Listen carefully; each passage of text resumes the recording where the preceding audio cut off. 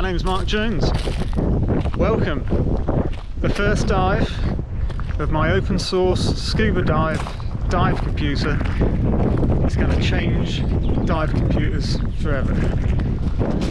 Arduino fans, ESP freaks, Solace devotees, and basically anyone else who found technology to be exciting, especially those in my age group, 8-bit, 16-bit days, that's where we started. This brings back the excitement. If you've ever felt a little bit disillusioned after going through the IT industry, if you ever thought, how do I get that magic back? This is how it worked for me. It might work for you too. And guess what? This project and what you see today is all being documented on hackaday.io/ZXFan. You're going to be able to build one for about £120 minimum. But actually, if we have some hacker out there who can find another scuba cable, another deep sea cable, or can get telephone cable or S-video cable working without any leaks, you're going to be able to get it much less than that. So, I'm going to get ready, because this is a big day. We've done a 5-metre test in Putney swimming pool. We're at the lovely Raisbury Dive Lake near Staines, West London. Look at this day. I tell you right, this is the best dive day we've had all year. And now I've had my friend Simon turn up. Simon, do you want to say hi? Hi. Here's Simon. Hi there. So lovely day for a new step forward in underwater technology. Absolutely. And you know what? Anyone can build this thing. If you're a teenager, if you're a kid who likes to play with techie stuff, or whether you'd like to be a kid who learns how to do techie stuff, especially girls, because there's no reason why girls shouldn't be doing this too. So, I'm going to get ready, have a chat with my good friend Simon here, because he hasn't seen this before. Hey guys, so had a long briefing session with Simon, because this is the first time either of us have done anything like this, so we've got to make sure that we're going to be safe, that we're going to stay aware of our surroundings and what each other's doing, and you know, that's really important, that I don't become obsessed with this new device I've built. I've got to make sure that I'm there for Simon if he has any problems. So it's a beautiful day. This is like the best day diving I've had here for over a year. It's been cold here otherwise, it's been cloudy, but look at that sky. Couldn't ask for better. So some people ask me, well, what do you wear when you go dry suit diving? Well, firstly, you're meant to stay dry. So if your dry suit doesn't keep you dry, then don't use that dry suit. So get rid of it and get a decent one. If you get wet, it's not doing its job. If you get cold, then you just have to wear more stuff underneath. So what am I wearing? I'm wearing basically like a very nice fleecy top. It's fleecy on the top, inside, and it's sort of a bit shiny on the outside. Same for the bottoms. Then we got ski socks, and then we got ski thermals as well.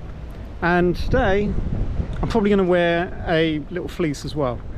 So that's basically it. I'll then have some thin gloves, sort of thermal gloves, and then on top of that we have some dry gloves, which actually are the same as a what do we call it, like a washing up glove, so like a marigold, except they're black. And the idea is that hopefully we stay perfectly dry, we stay relatively warm, and enjoy it. So there you go, that's what we do for dry suit diving. And apart from maybe July, August here, when it's like 20 or 23, it's probably best to use a dry suit. It only takes 1 day, 2 days to do a dry suit training course. If you've got PADI, open water, then you can do that. And it just means that you can dive when you're not on holiday. If you live in the UK, you can come to a lovely place like this and dive without having to spend all the money of going to a foreign country, and etc. So here we go. I better get ready because Simon's much more ready than I am.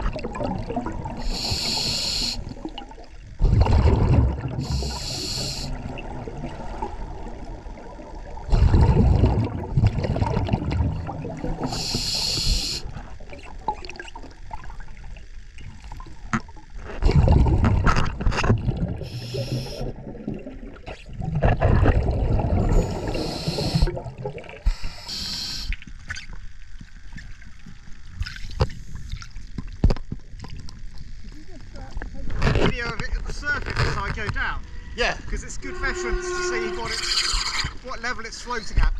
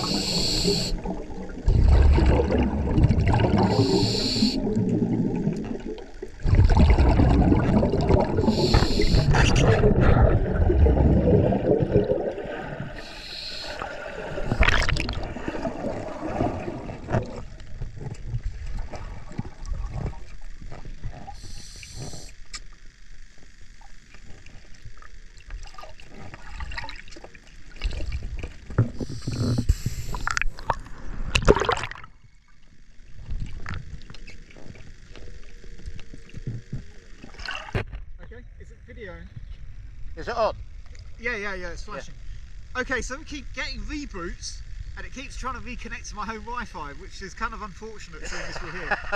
And actually, it's trying to connect to my iPhone Wi-Fi as well, which is in the box, but I haven't turned the GoPro, I haven't turned the hotspot on because I don't want to drain the battery. Yeah. So there is something weird going on with the software. You can see that it's now reconnected. It says no GPS, and now it should get a fix. And it's decided to restart again. So what we can do in water, I'm going to reboot it. Yeah. So we got a controlled shutdown, because if we just take an Arduino and we take the power out, if we're storing anything into its flash memory, it could corrupt its disk, you know, its SSD. So what I'm going to do is I turn it off. When I turn it off, it doesn't turn off immediately. It's a controlled shutdown. Yeah. So the light's off. Once that thing has stopped trying to connect to the internet, we'll see it do a little fade out. Yeah. It's connected to my iPhone at the moment, so in about 10 seconds time, it'll give up, no connection, no GPS. Yeah. Now, and we fade out, so it's turned itself off safely. Our lights are off, so now I'm going to restart it. Let's see how fast we get fixed. So both computers are trying to connect to the internet now. Yeah. If I had the third hand, I'd press one of the buttons to shortcut it, but let's just let it go. We got a green light flashing here, so we've got it fixed already. So when these puppies have finished trying to connect, we'll be ready to go. And normally, you wouldn't have any of this nonsense trying to connect to the internet because, well, at this point in time, the internet does nothing for us. It's just for me, when I'm at home, I can upload new code without taking them out of the box. Yeah. So actually, with this, if I wanted to take a day at Raysbury on my own, doing a bit of solo diving, bring my laptop around, go and sit in the nice dive hut, have a coffee, and then maybe do a bug fix and then come back into the water. All without taking anything out of the boxes. Oh, that's cool. So, let's hope this is going to work. So, no GPS, he's got a green light, and now we'll find out whether we've got something more serious going on. Right, just to interrupt you, the battery on your GoPro says 26%. Okay, that's it. So it went down.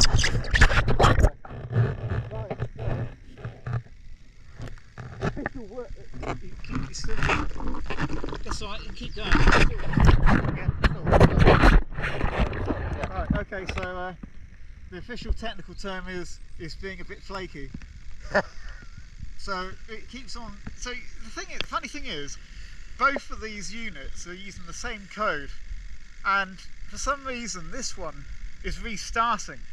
So that suggests to me that either the power on the USB is being detected as being low, or the power drain, which I'm trying to pull out of this unit to power all the sensors, it might be getting a bit too much. So that's an interesting one, which I'm not going to do anything about here. So what I suggest we do is we just do what we were going to do before. We'll go to the source, and then we'll just take a good old-fashioned bearing to get back to the Jessie. I think that's perfect, because that's perfect. Yeah, so... Because I wouldn't mind moving because I'm getting cold. Yeah. Okay, let's go. Okay. Let's go.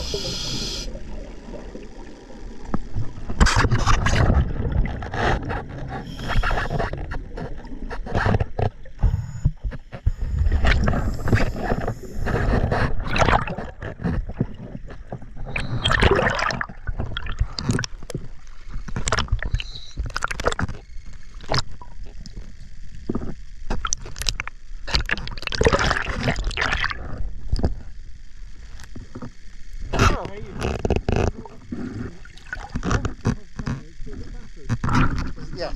Right. Okay. Do you mind being on it? Do you mind being on it, or do you want to be out of the way? Right.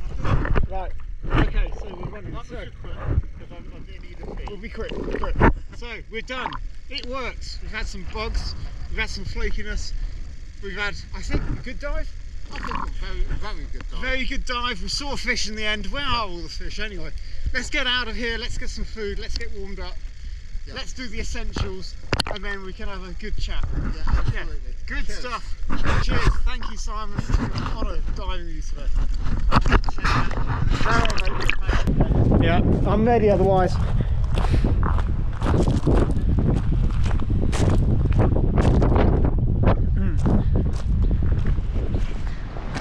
Okay. Deep Deraddler, good friend and colleague from BGC Partners, who isn't there anymore, neither am I. I'm going to have to talk to you about Prometheus and getting this bad boy logging on Prometheus in real time so that we can go and do diagnostics straight after coming out for the dive. I think that's a good enough reason to get on the internet. Because it's basically, Yeah. Can we just get the menu? So the menu, there we go. Homemade soup. Cool. Look at that lush grass. We're not allowed on it either, so I better stop there. And the weather is just as good as when we went in. Super. Right, that was a success, and we're going to talk about it later on. See ya.